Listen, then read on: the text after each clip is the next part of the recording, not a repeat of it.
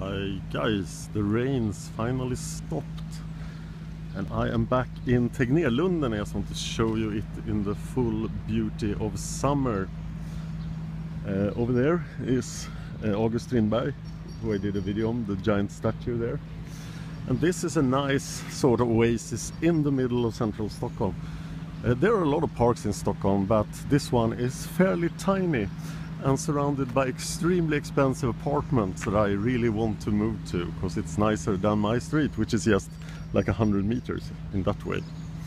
Here we have the most exclusive secondary school, like you do 10th to 12th grade in Stockholm, called the Separate Gymnasium, Enskilda Gymnasiet. And here we have a really weird separatist church, and everything else is fancy apartments.